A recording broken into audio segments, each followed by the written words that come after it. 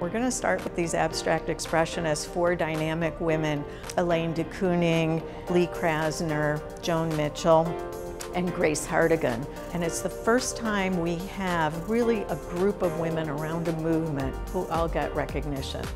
This is the first time that America became the center of the art world.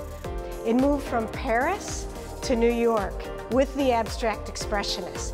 Elaine de Kooning is the wife of de Kooning, and she very much helped manage his career and put her career sort of behind his to help him move forward. We also have Grace Hardigan, who was not the wife of a famous artist, but she did struggle very deeply to be included in this group.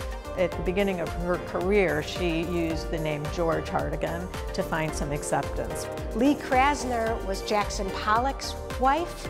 He was a very aggressive, hard-drinking, outspoken individual who was very difficult to manage because they were behind the important men in their lives. You can see how limiting their careers were. All four women were all like hard drinking, hard smoking, free love, worked in unheated studios, and they had to really do that to be respected by their male counterparts. They had to pursue sort of that tough, starving artist life. Today, they're still not as respected as their male counterparts.